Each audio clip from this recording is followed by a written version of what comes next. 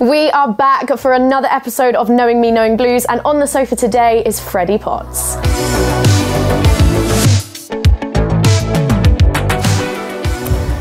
Freddie, welcome to the sofa. How you doing? I'm good, thank you. How are you? I'm not bad. I'm kind of kicking myself because I kept saying I wanted the cold weather, and now it's cold. I don't want it. I want the sun back.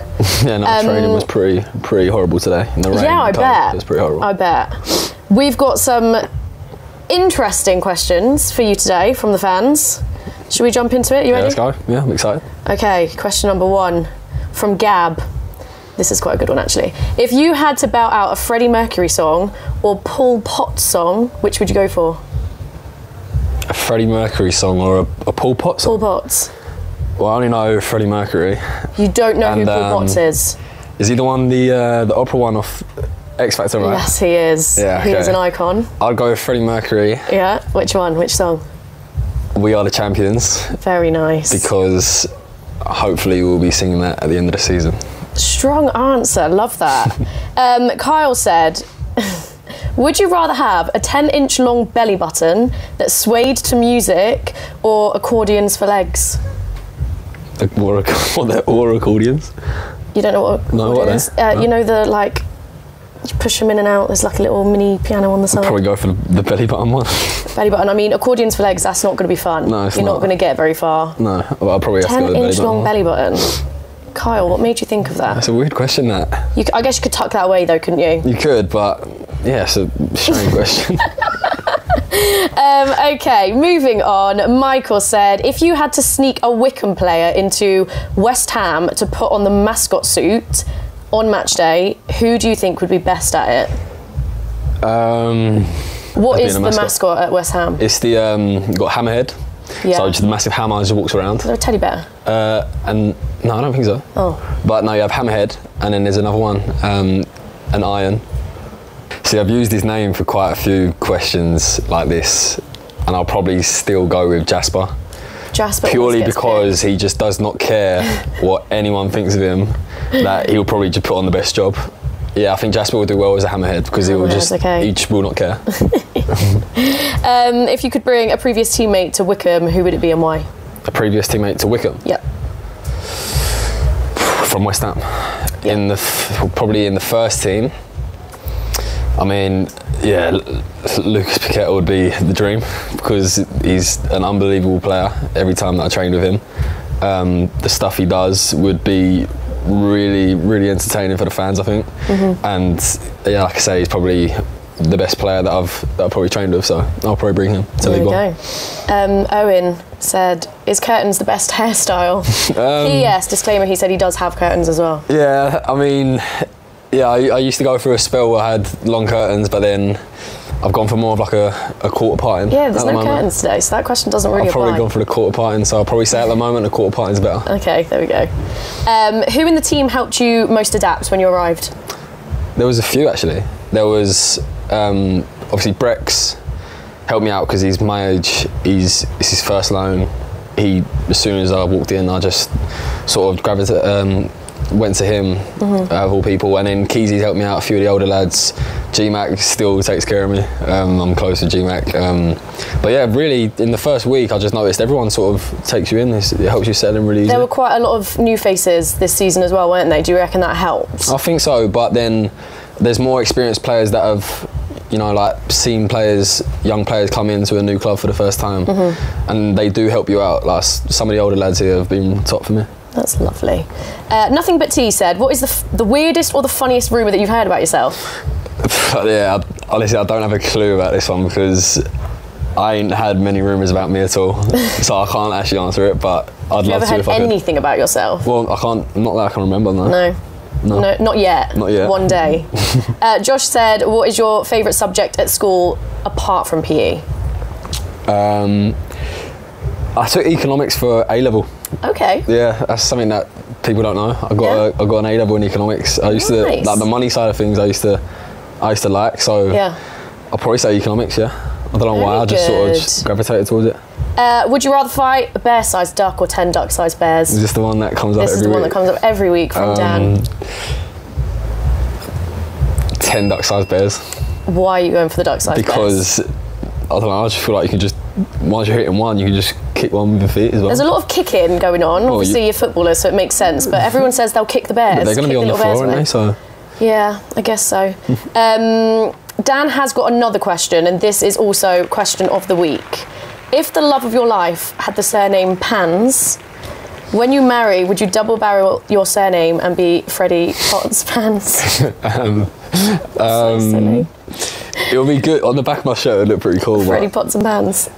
I'm not changing my name. I like it. I like Potts. Freddie Potts. Yeah. Sticking to All Potts. the boys call me Potts or Pottsy. No one ever calls me Freddie either. So no double barrel then. I don't really like Potts Pans now. There have been lots of questions about your dad and your brother, so I'm just going to fire some of them at you now. Did you always want to follow in your dad and brother's footsteps? Well, I think yeah, because I've always wanted to be a footballer. I've been playing since I was pretty much born. I've been always playing football. That's what you know. But I wouldn't want to be in their position because obviously they were defenders, but the fact that they've played football has helped me quite a lot, so probably, yeah, I probably want to follow in their footsteps. Who's better at football? Out of who? The whole family? The whole family. I think myself. I'm going to have to say myself, yeah. Hopefully your dad and brother don't watch this video. What are some of the ways that you have benefited from your family also being professionals? They've helped me to keep grounded, I think.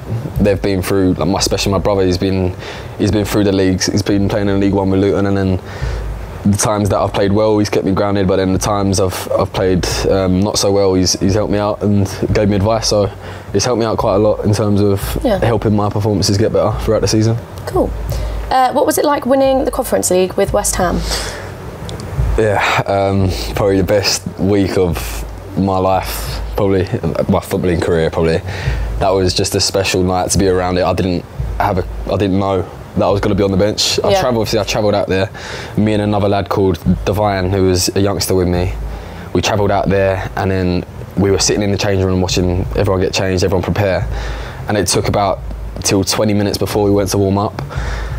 One of the lads, Emerson, who plays for West Ham, he's gone, boys, what are you doing? Like, you're on the bench, get changed. So me and Divine had no idea, and then we just looked at each other. No way. And then we just could not believe it when we were on the bench. And then obviously the way we won it in the last minute with Bowen scoring and all the fans, my uncle was there, was probably the best night of my footballing career. I bet. What stands out the most about it? Is there like one specific memory?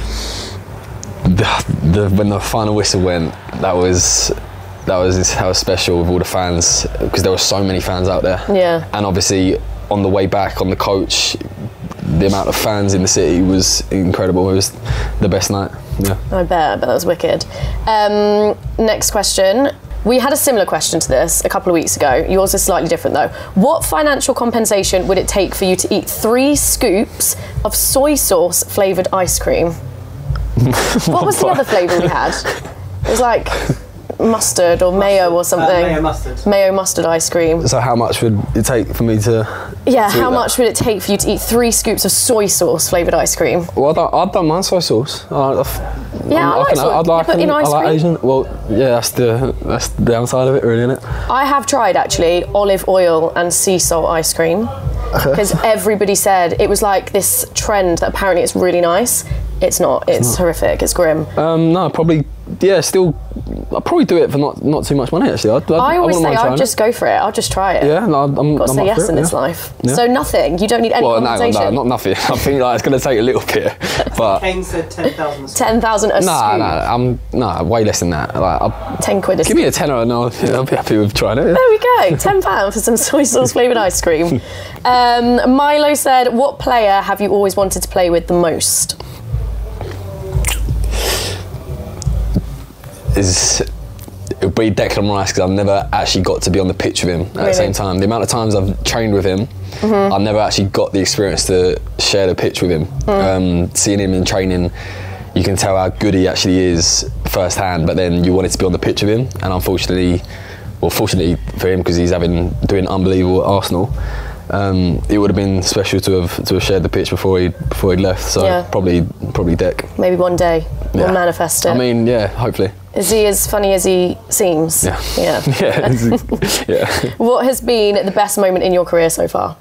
Well, apart from the European final, the goal against Charlton was pretty special for me. Obviously, my first professional goal, and in front of the away fans. My mates were in the crowd. My family was up in the Charlton stand somewhere. It was something that I'll remember for a long, long time. So I'll probably have to go with that. And who is your best mate in the squad? I'm close with a few of them. I think I'm close with Sads, Jasper, a few of the younger boys, Luca. But honestly, everyone gets on. It's weird. Not many clubs are like this at all. Love it. Everyone's really positive, and the amount of people that say it's like a family feel. Everybody says it. I can understand why, because it really is like that. Yeah. So there we go. I haven't really got one that will stand out. You just love them all. Yeah. Well, Freddie, thank you so much for joining me on the sofa. No, You're done. you. Free to thank go. you. Thanks. Thank you for watching Know Me, Known Blues and sending in your questions. Keep your eyes peeled for the player that is next on the sofa.